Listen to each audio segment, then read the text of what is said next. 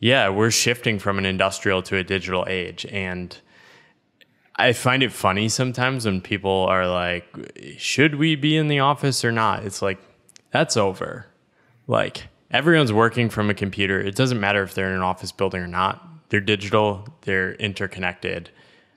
They can work from wherever, and smart companies will hire smart people anywhere in the world. So I loved how you took a stance on that and were like, this is happening.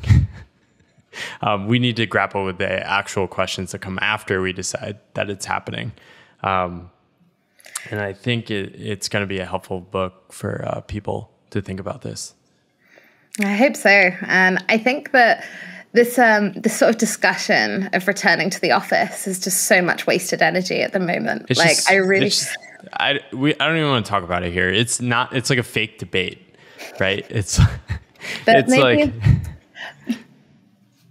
yeah, you can go. What's your perspective on it?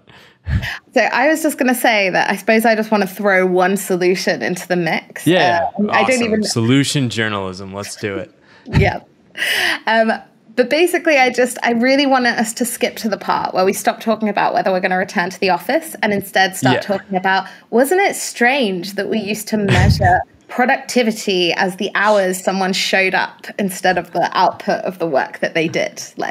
I'm like, how long will it take? Is it going to take a year or 2 years for the narratives to kind of reach that level? I just think, remote is here to stay.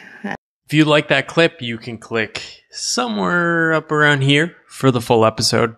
And don't forget to subscribe to get alerts for full episodes and clips of the Pathless Path video podcast.